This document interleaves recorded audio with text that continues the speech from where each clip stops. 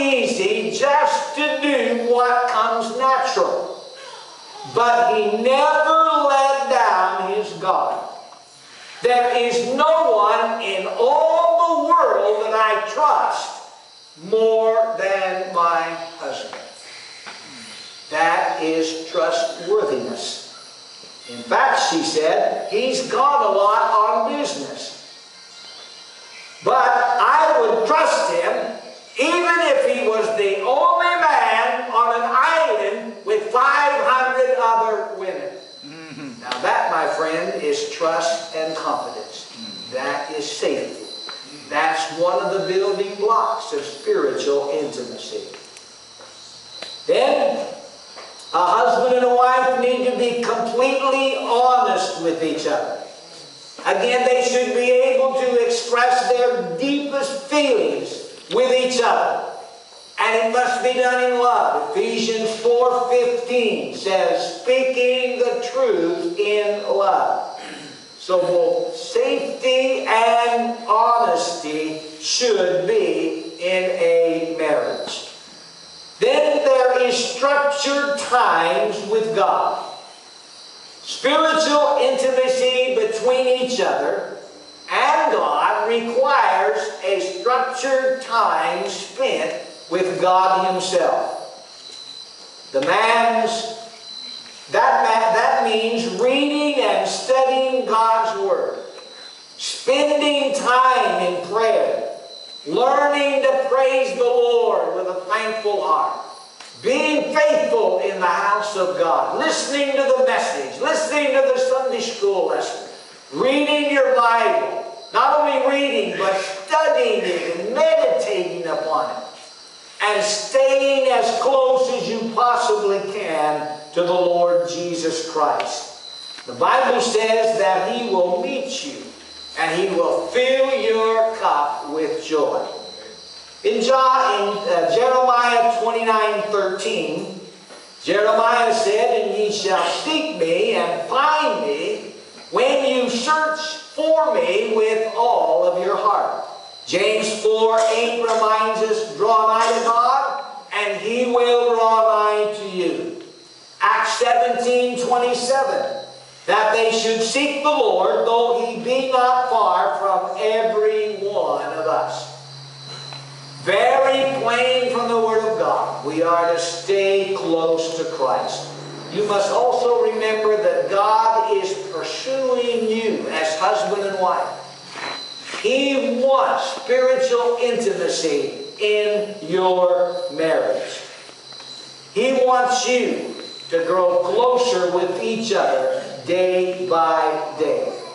Larry Crabb said this, God invites us to find Him, and then He lets us know that in the process of finding Him, we will also find ourselves. I think that is true. And then the final building block is prayer. You know, God has appointed the man of the house to be the priest in the house. That means that the husband, the father, is the spiritual leader in his house. And his responsibility is to pray for his wife and his children. Prayer produces intimacy. You become intimate in a spiritual sense with the one to whom you pray, and the one for whom you pray, and the one with whom you pray. Husband and wife praying together. When Moses went up to Mount Sinai, it was called the place of prayer. And he stayed there long enough that God could speak to him as friend to friend. And he learned about prayer and being intimate with God in prayer. Why? Because prayer produces intimacy. Jesus, the Son of Man, became so intimate with the Father that while He was on earth and He went up on the Mount of Transfiguration, the Shekinah glory began to shine through the Lord Jesus Christ. On the day of Pentecost, the disciples were praying together. That prayer produced such intimacy that they were with one accord in one place. And the day of Pentecost occurred that has brought great blessing even to you and I. When a man prays with his wife, he becomes intimate with her. In true prayer, the spiritual intimacy developed is far greater than the physical intimacy. It is in spirit, a spiritual intimacy together. A woman praying for her husband develops an intimacy with him in spirit that draws her closer and closer to her husband. The failure of the man to pray for and with his wife means that he does not develop the intimacy that is needed, that intimacy in spirit that will produce true oneness. I think that spiritual intimacy helps bring us together as one. We have that fellowship, that relation, that walk with God. And that is spiritual intimacy. If you really want to be one with your husband, one with your wife, then pray with him and for him. Pray with her and for him. If you want a spiritual intimacy with your children, then pray for them and pray with them. Remember, God is a partner in your marriage. He is a member of your family. And when you have a partner and a member in the family, you should talk to that member, and that is prayer. There are also some barriers to spiritual intimacy. There are things that will prevent spiritual intimacy from taking place in our lives, in our marriages, and our families. Of course, sin will kill spiritual intimacy immediately. Therefore, sin needs to be discovered, it needs to be pinpointed, it needs to be confessed, and it needs to be forsaken. There are other things that hinder spiritual intimacy. Selfishness and impatience, fleshly desires, criticisms, stress, satanic attack, negative emotions such as fear and anger and discouragement and many, many others. All of these are enemies of spiritual intimacy. No matter what the barriers are that are keeping you from having an intimate walk with God, you need to discover them and get right with God immediately. Then I want to talk to you last of all about the blessings of spiritual intimacy. There are many, but I'm going to limit it to one. Marital and family joy and happiness. Now both the Scripture and studies made by scientists back up the fact that joy and happiness are found in families that serve the Lord. Let's look at some Scripture. Psalm 28, 1-4. Blessed is everyone that feareth the Lord, that walketh in his ways. For thou shalt eat the labor of thy hands. Happy shalt thou be, and it shall be well with thee. Thy wife shall be as a fruitful vine by the sides of thine house. Thy children like olive plants around thy table. Behold, that thus shall the man be blessed that feareth the Lord. Ecclesiastes 9:9. Live joyfully with the wife whom thou lovest all the days of the life of thy vanity. Galatians 5:22 and 23. But the fruit of the Spirit is love, joy, peace, long-suffering, gentleness, goodness, faith, meekness, and temperance, or self-control. Against such there is no law. These are only 3 of the many promises that God gives for marital happiness and joy if we have spiritual intimacy with God. But scientific studies have also proven this. Several scientific studies have pointed it out. Dr. Paul Ammons and Dr. Nick Stinnett studied what types of people have the best family relationships and the happiest marriages. And they concluded that a common trait found in these relationships was that they were deeply spiritual people. Spiritual people who walked with God had better family and marital relationships. Two professors at the Virginia State University interviewed couples who had been married for 50 years or more to discover what they felt were the most important factors in their marriages and their families. These couples all ranked religion as being among the top reasons for having a happy marriage. Dr. Robert Taylor, a family medicine specialist, said couples who are actively religious tend to have more stable marriages. A husband and a wife grow closer to Jesus Christ, and in the process, they become closer to each other. I want to show you a triangle. Pastor mentioned it a while ago. And we have a triangle, please. Now you see, God is at the top, and hubby is over to one side, and wife is to the other. And there are stair steps that go up. You will not notice that the closer you get to the Lord, the closer you get to each other. But the opposite is also true. The further you get away from God, the further you get away from each other. So you should follow upon the heels of Jesus. I read in a family devotion in Daily Bread not long ago. This missionary couple had come back to the States, and they were reporting to their churches. And the lady told about her ministry with one of the women that she had won to Christ. And they were studying Matthew 4:19. Jesus said, "Follow me and I will make you fishers of men." And that lady began to explain to the missionary what the word follow meant in her own language. And she said, it's like two slippers. And she held up the missionary did, two slippers that the woman had actually worn. And she held them like this, one here and one here.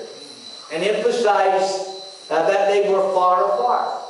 But the woman told her, said, the word follow means that you follow one right after the other. One on the heels of the other. And spiritually, that is our responsibility, following upon the heels of the Lord Jesus Christ. I want to tell you a true story. A story about a born-again marriage. Betty grew up in a Christian home. Bill became a believer in a Bible-believing church when he was 13. The two of them met at youth meetings, and they were married when he was 18 and she was 16. Bill became a very successful businessman over the years. Betty developed into an extremely popular, vivacious young woman, an active wife and mother with two boys. They were the model family, involved in affairs in the community and in business and in the church. In fact, this couple was looked upon as an exemplary leaders and as a pattern for other couples. But 15 years into the marriage, Bill and Betty were locked in a Cold War with each other. Before that, Bill had heard a series of messages given by a pastor on the qualities of Christ-likeness. And it really struck home to him, and he really saw the need of having these qualities in his life. And they were, to a certain extent, and in Betty's life as well. But at home and in the marriage, things just kept getting worse all the time.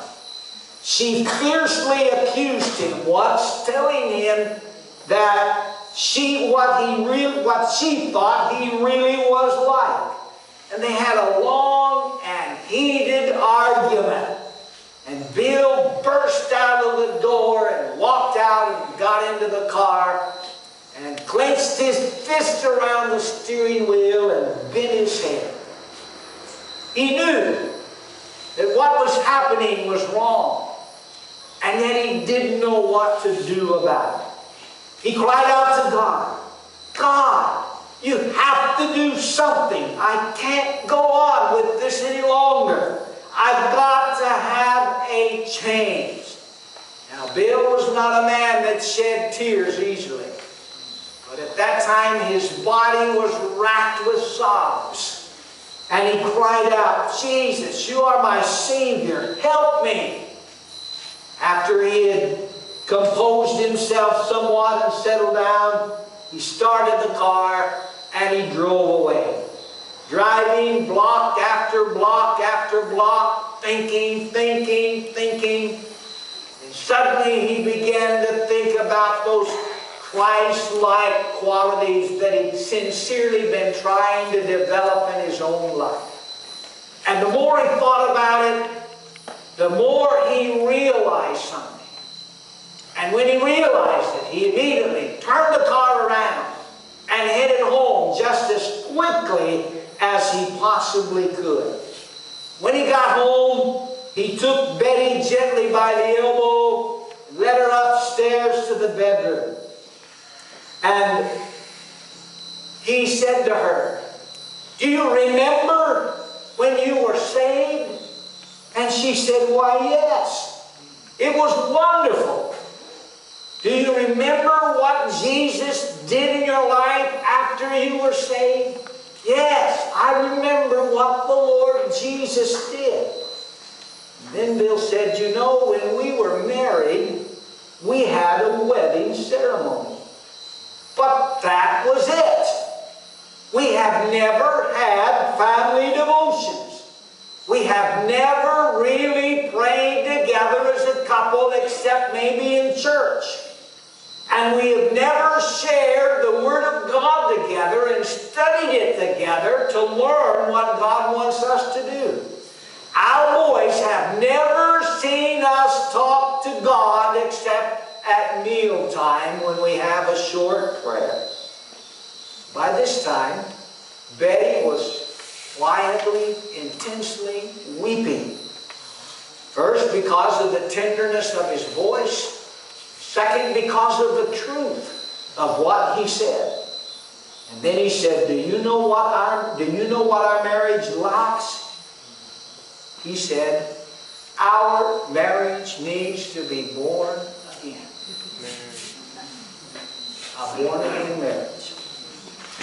As the fountain spring gushing forth fresh, sparkling water, they began to talk to each other, sharing their most intimate feelings and thoughts. Bill opened up himself to her, exposing his thoughts, pouring out his heart, asking forgiveness for the many wrongs that he had committed. Betty shared with him her thoughts, her longings, her desires, her needs. They gave and received from each other forgiveness. In the early hours of the morning, they knelt by the bedside and they called upon the Lord Jesus Christ to change their marriage. Together they asked God to make their marriage new, to give it life, to give it the qualities of Christ-likeness. God answered that prayer and gave them a brand new marriage. It was a kind of life, a new kind of reality for their marriage and their life. And their home was permanently changed because they invited Jesus Christ into their home to have spiritual intimacy with Him. Does your marriage reflect the qualities of Christ-likeness. Have you committed your marriage and your home to Jesus Christ? You know, folks, you cannot have a Christian marriage without being a Christian at heart. And the only way you can be a Christian is to turn from your sin and receive Jesus Christ as your Savior. There just might be someone here that's not saved. And if that's the case, then you have to turn your heart to Jesus Christ. But to those of us that are saved and married, we need to have spiritual intimacy with our God. Husband and wife and God walking together. And the Bible says a threefold cord is not easily broken. I'm not going to give you an invitation tonight. Brother Nobley can do as the Lord leads him. But this is what I'm going to ask you to do. Tonight, or maybe tomorrow, you've had a long trip coming in. I know you're tired. Maybe tomorrow would be a good time. I would like to ask every husband and every wife to just spend a few minutes together. Go somewhere by yourself and just make your marriage a born-again marriage. If you've never done so. Many of you have committed your marriage to Christ already.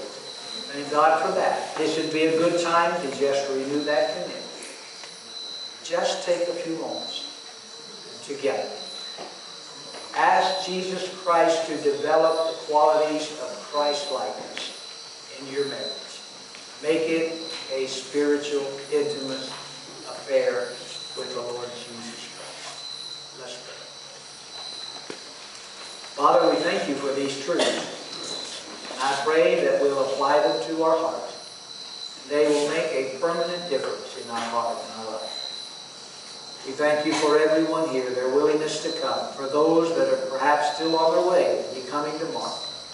May the Spirit and the power of the Lord have His way in every service this week. In Jesus' name.